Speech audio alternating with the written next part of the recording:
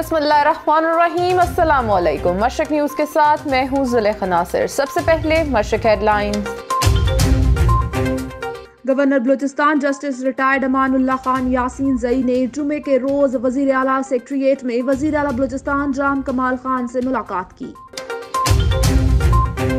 محکمہ داخلہ حکومت بلوچستان کی جانب سے کرونا وائرس کی روک تھام کی احتیاطی تدابیر کے تناظر میں نماز جمعہ کی ادائیگی کی ایڈوائزری نوٹیفیکیشن جاری۔ بلوچستان حکومت نے اشیاء کی سپلائی چین کو متاثر ہونے سے بچانے کے لیے بلوچستان میں بین الاضلاع گوڈز ٹرانسپورٹ کو جاری رکھنے کا فیصلہ کیا ہے۔ ہرنائی میں طبی عملے کو خراج تحسین پیش کرنے کے لیے ہرنائی میں سول سوسائٹی کی جانب سے سفید پرچم لہرائے گئے۔ کلات میں لاک ڈاؤن کا 5واں روز، کاروبار بند، سڑکیں سنسان، ہوٹلز اور کلبز بند ہونے سے شہری گھروں میں رہنے کو ترجیح دینے لگے۔ وزیر اعلیٰ سیکریٹریٹ کوئٹہ کی جامع مسجد میں معمول کے مطابق نماز جمعہ کی ادائیگی۔ گزشتہ روز ہونے والی شدید بارش اور سیلابی ریلوں کی وجہ سے ہرنائی پنجاب قومی شاہراہ پر ٹریفک کی روانی معطل۔ Governor Balochistan justice retired Aman Ullah Khan Yasin Zai نے جمعے کے روز وزیر اعلیٰ سیکریٹریٹ میں وزیر اعلیٰ بلوچستان جام کمال خان سے ملاقات کی۔ دونوں رہنماؤں نے کرونا وائرس کی روک تھام سے متعلق امور پر بات چیت کی۔ وزیر اعلیٰ بلوچستان نے گورنر کو صوبے میں کرونا وائرس کی صورتحال اور روک تھام کے لیے حکومتی اقدامات پر بریفنگ دی۔ گورنر بلوچستان نے حکومتی اقدامات پر اطمینان کا اظہار کیا۔ ملاقات میں کرونا وائرس کے پھیلاؤ کو روکنے میں احتیاطی تدابیر کو اہم قرار دیتے ہوئے عوام کو گھروں تک محدود رہتے ہوئے خود کو، اپنے خاندان اور معاشرے کو کرونا وائرس سے محفوظ بنانے کی اپیل کی گئی، جبکہ کرونا وائرس کی روک تھام اور وائرس سے متاثرہ افراد کی دیکھ بھال اور علاج و معالجے کے لیے ڈاکٹرز کی خدمات کو خراج تحسین پیش کیا گیا۔ گورنر نے وائرس کی روک تھام کے اقدامات اور متعلقہ امور کی مانیٹرنگ کے لیے وزیر اعلیٰ سیکریٹریٹ میں قائم کنٹرول روم کا معائنہ بھی کیا۔ گورنر کو کنٹرول روم کی کارکردگی اور امور کے حوالے سے بریفنگ دی گئی۔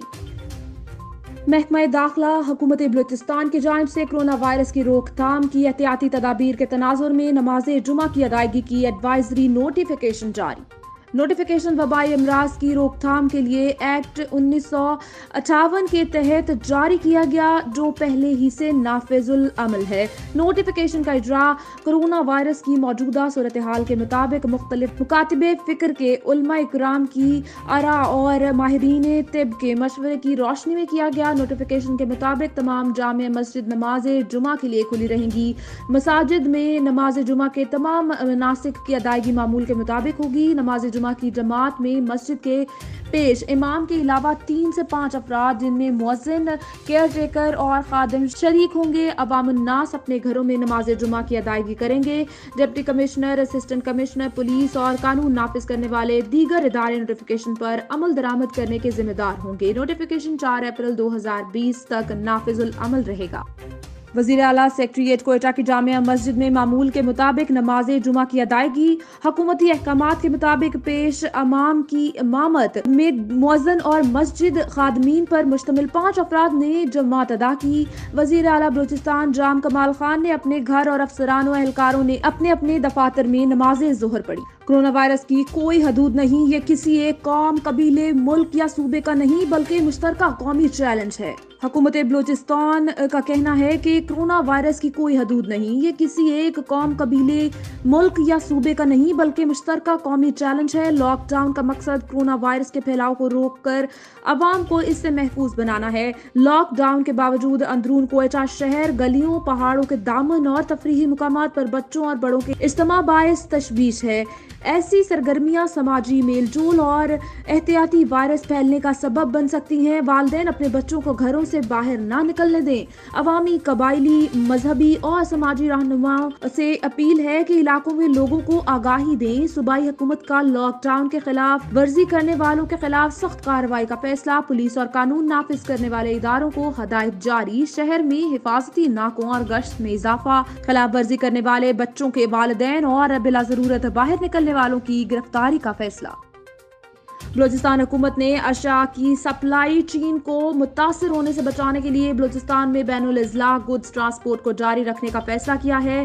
ترجمان بلوچستان حکومت لیاقت شاہوانی نے کہا ہے سامان بردار ٹرانسپورٹ کی نقل و حرکت کو جاری رکھا جائے گا تاکہ اشیاء کی قلت پیدا نہ ہو۔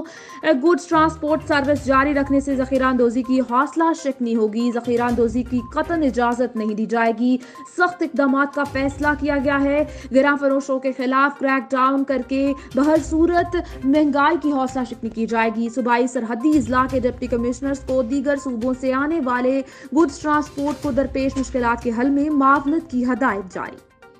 ہرنائی طبی عملے کو خراج تحسین پیش کرنے کے لیے ہرنائی میں سول سوسائٹی کی جانب سے سفید پرچم لہرائے گئے۔ کرونا وائرس کے خلاف فرنٹ لائن میں جنگ لڑنے والے طبی عملے کو خراج تحسین پیش کیا گیا۔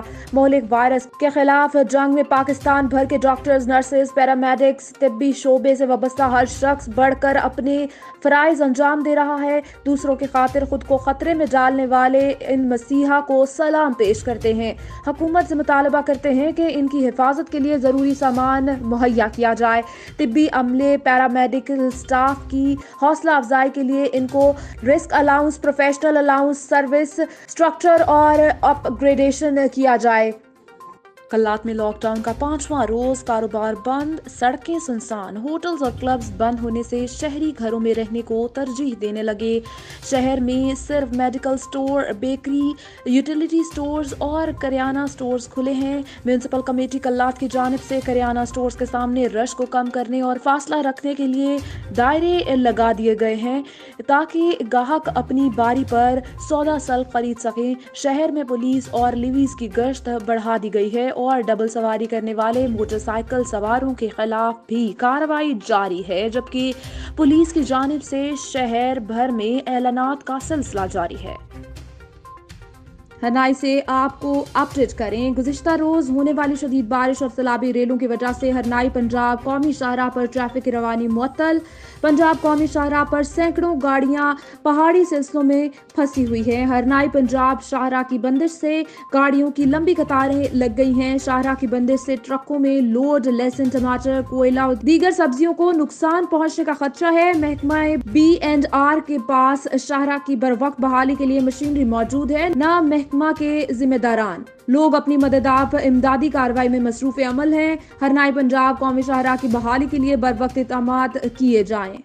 نیوز اسٹوڈیو سے فی الوقت اتنا ہی۔ مزید خبروں اور اپڈیٹس کے لیے وزٹ کیجیے ہماری ویب سائٹ مشرق HD.TV اور دیکھتے رہیے مشرق نیوز۔